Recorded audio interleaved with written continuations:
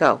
Well, we're back where we started with the seat back in its proper sitting position, showing the conserved tacking strip along the historic frame. Protruding hinges, again, an example of someone saying, let's build a convertible bed. It's never been done. Let's do it. And so they stuck some hinges in.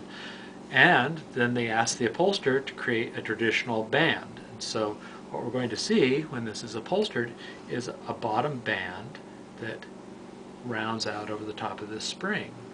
And it's going to get a little bit dicey because all the stuffing that's tacked or stitched into this band is going to have to move up into the structure as it deploys. And so all that stuffing that's out here is going to be squeezed into a section that's about so big without any additional infrastructure that would cause it to pull back, like elastic or ties that would automatically pull it back toward the springs. So you're getting to walk in the upholsterer's shoes who was handed this frame. I get to, and I'm and trying said, figure this out. to see if I can improve upon it while maintaining, you know, the spirit of aesthetics.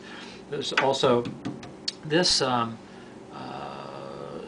front spring rail is very unusual. Typically, the front rail would be flush with the side rails, and the center of gravity would be determined by the pitch of the seat, and which is not so.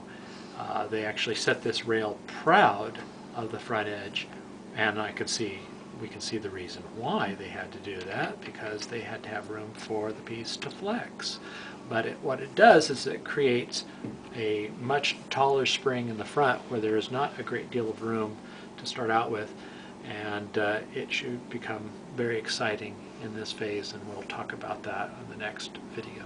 So that you don't sit down and bump into the wood, right? So you don't, yes, and okay. You cannot attach the spring to the rail. It's actually behind the rail, and so that spring has to lop over and come forward to be even with this edge, and so we'll talk about that when we tie those springs into the seat.